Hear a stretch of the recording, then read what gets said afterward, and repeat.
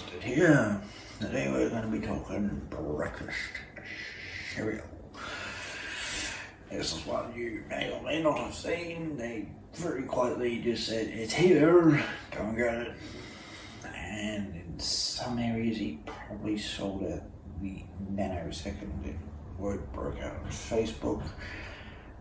In other areas they were like, come on, just fucking buy it.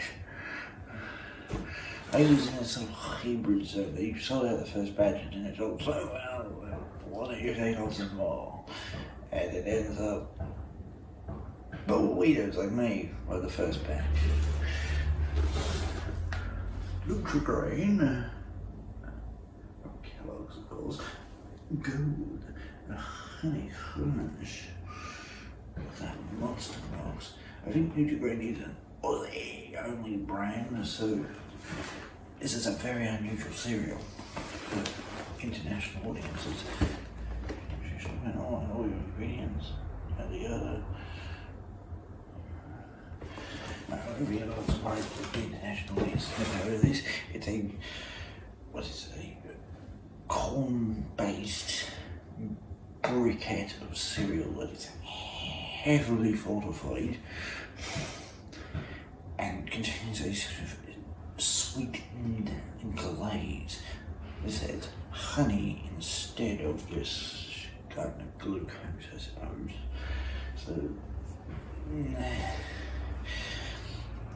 Nutri-Grain is quite an infamous brand and none because they've been sponsoring the Iron Man series for literally ever and ever and ever and ever and some more ever. It's a good one. Oh, it's literally the perfect example of what they look like.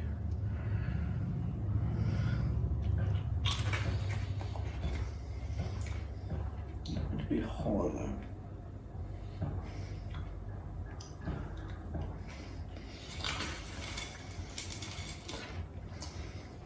I'll have one in my room.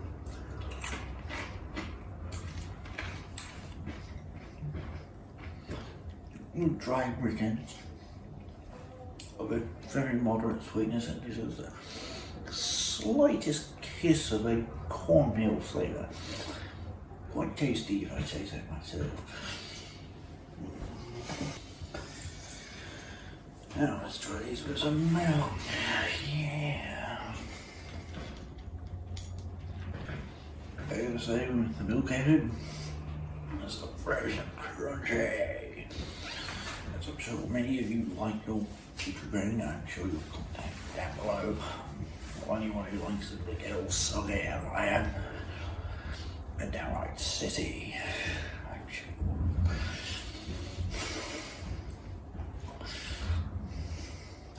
Add much to sweet per se, it just brings out the cornmeal flavour more so and accentuates the sweetness so it's all relevant, I suppose. It doesn't really add anything per se, all that was already there, it's just a lot more subtle when it's dry. It is what it is. Well, the gold honey crunch is in here in the Nutri-Grain. I'm gonna call bullshit, man. If it is any difference whatsoever to the standard one, it would only show up in a side-by-side comparison, and it would be achingly subtle. So I can't be like honey bit. It's the glaze, the sweetening glaze, which means there'd be microscopic quantities on it on any piece individually. Anyway, the milk will bring up the sweetness, and then the honey fucking goes away. So